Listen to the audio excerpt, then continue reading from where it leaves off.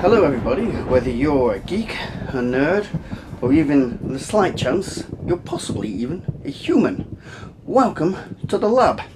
And today's tutorial is what you might call part B of a tutorial. For today we are going to be looking at, well, what is basically on the screen. It's a VIC-20, but we're going to be looking at a modern storage solution for the venerable old VIC-20. Now, I've already done this tutorial for the Commodore 64. If you want to see that tutorial, if you've got a Commodore 64, you're just inquisitive. I've put a link here, and you can go check that out. That opens a new window, and you can come back to this one if you wish. Now, first of all, before we discuss the new solution, let's look at the old discussions, because those of you who have owned, or presently own, or want one of these, may or may not know, but probably may know, that one of the downfalls is storage, because there are three solutions available to you as a VIC-20 owner as standard that come from the 80s. First one is what was most popular in Europe and the United Kingdom, the data set. Yes, running at, I do believe, 300 baud.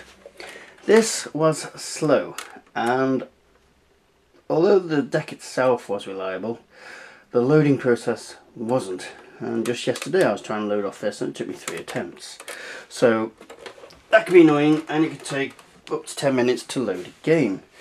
The second solution available to you, and still available to you, is the 1541 floppy drive. This takes 5.5-inch discs. It's still slow. You've still got to get the discs.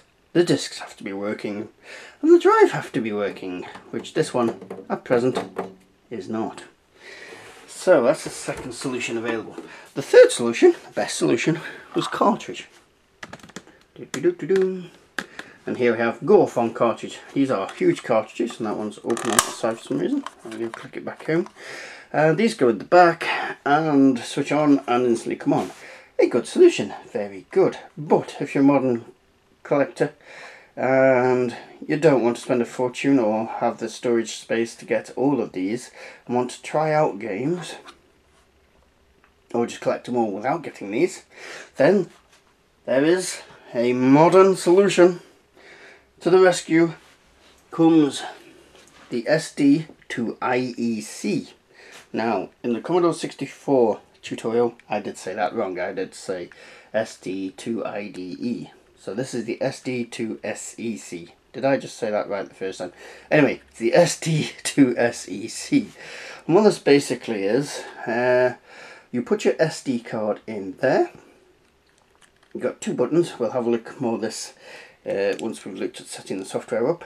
And it connects into the back of the VIC-20 and acts as a much faster floppy drive. So you can load games in, and obviously on this you can store hundreds of games and load them up off menu systems. So first of all, what we're going to do is look at how we set up the software on the SD card. To do this, obviously you'll need your SD card in your PC, Mac or laptop, whatever it is you use. So let's go downstairs and look at that, shall we? Right, here we are downstairs with the laptop, and what we're after the file browser for the VIC-20. Now you need to go to this site. There'll be a link below, www.vic20.it/cbm file browser / and you should see CBM file browser version 1.5, unless you're doing this in the future and it may have changed. Ooh. Anyway, if you go down to the bottom of the page, this is what you're after. CBM file browser version 1.5, so just click on that. And then on the right there, open. And mine is opening on WinRAR. So you're going to need some sort of unzipping stuff to do this. So, anyway, let's have a look. If we go into programs, and then you look down, you will see these. You've got fb20.prg, which is for the unexpanded Vic, then fb20-3k-8k, Those are the ones you need, but the Vic won't like them named like that. So what you need to do is get rid of the .prg, and for these, get rid of the PRG, and I suggest well, what I've done for mine is FP23, so that's FP23K. Okay. 3. There we go. Alright, okay, we're messing me around. There we go. And the 8K version as well there. So we just make that FB20K, FB28. And there we go. What you need to do now is highlight those 3, and drag them across to your SD card, which I assume you've already opened, because you're good like that.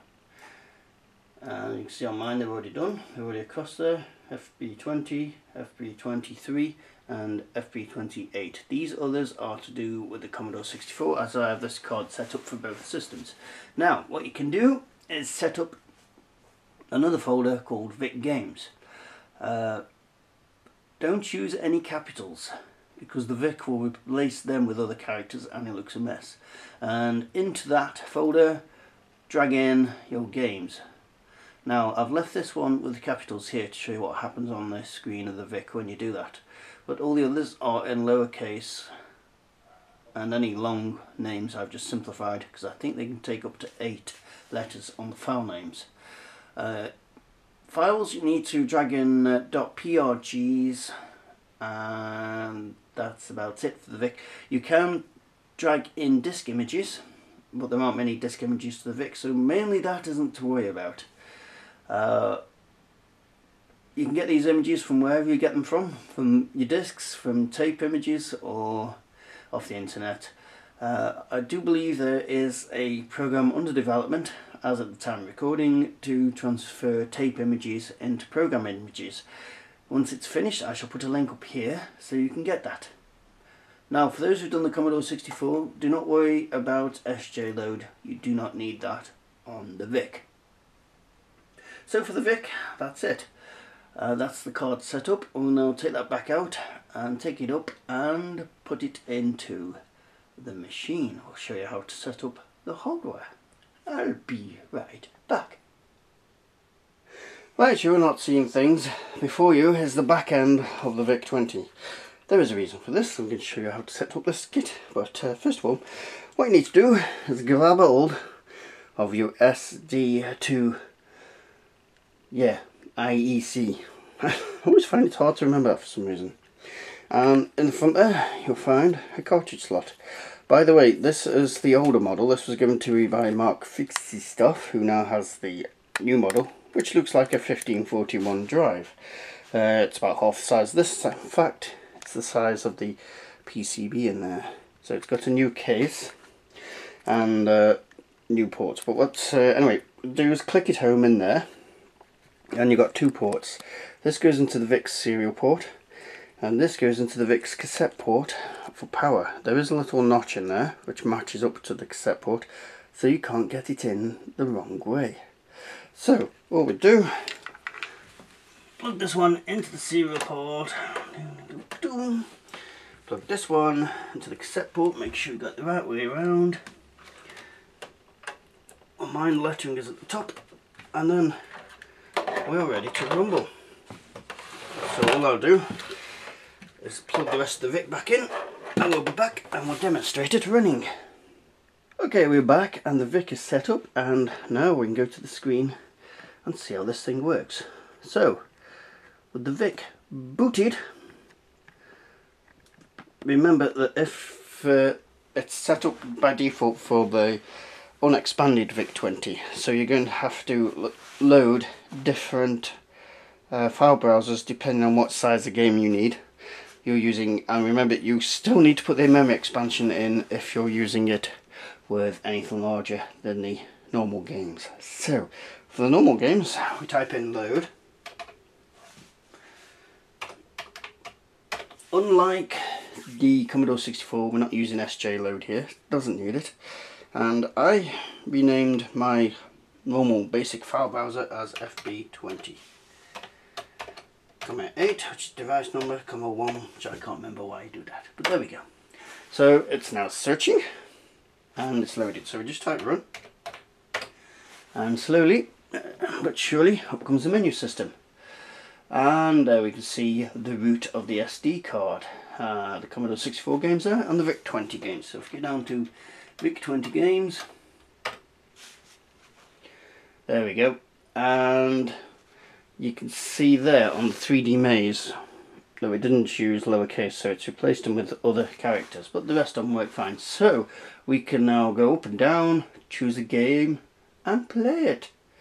So what shall we play? Let's play Grid Runner. So we go down using the arrow keys, the cursor keys. Shift and cursor will send you back up.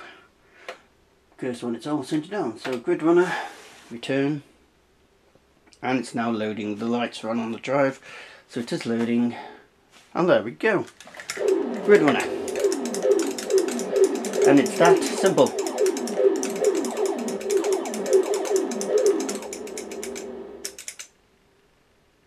There we go, and your game is loaded. If you want to load another game, just switch the machine off, give it 10 seconds and switch it back on. Something I have forgotten to tell you about as well, there are also, in case, you also have a disc flip button on here, which allows you to select the second disc if it's a multi-disc games, but there are not many disc images for the Vic at all, so this you're probably never going to come across that. And a reset button in case of problems, you can just reset it there. But that's it, that's how simple it is to use. So please rate, comment and subscribe, and yes, leave any comment down below you feel necessary, and any issues, and if there are any issues, we'll see if we can come up with solutions and cover them in future videos. And just to remind you, this is supplied very kindly by Mark Fixes Stuff, so go and check out his channel. He does repair Sinclairs, but on this occasion I'll forgive him for that. And check out the website from whence this came. Link below also. Thank you all very much. You need to quit being dirty. You're a dirty boy.